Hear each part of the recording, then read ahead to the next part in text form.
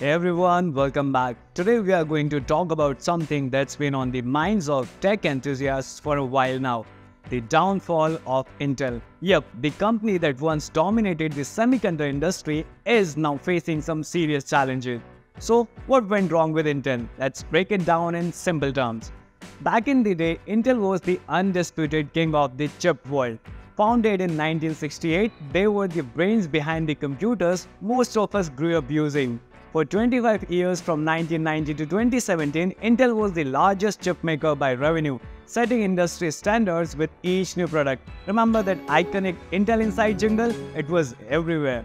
But like any giant, Intel had its missteps. One of the biggest, missing out on the mobile market. Back when smartphones were just starting to take off, Intel had a chance to provide chips for the iPhone. But they turned it down, thinking smartphones wouldn't be a big deal. Big mistake.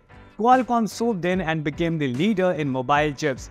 Intel tried to catch up later, but by then it was too late. Now let's talk about AMD. For years, AMD was like Intel's little brother, always trying to keep up. But that all changed in 2014 when Lisa Su became AMD's CEO. She had a vision and launched the Ryzen processors, which outperformed Intel in many ways, especially in multitasking. AMD's strategy was different. They focused on making multiple smaller chips work together rather than just one big chip. This gave them an edge in power efficiency and cost, which Intel couldn't match. Another big issue for Intel was leadership. Over the years, Intel's top executives made some questionable decisions. They were too slow to innovate and even slower to adapt the changing market. While AMD and Nvidia were making big leaps forward, Intel was stuck in the past. Their slow transition to smaller, more efficient architecture sizes put them at a disadvantage. Fast forward to 2022, and something unthinkable happened. AMD surpassed Intel in market value. That was a huge milestone, not just for AMD, but for the entire industry. It showed that the underdog could take on the giant and win. And while Intel is still a major player, they're no longer the leader of the pack. So what's next for Intel?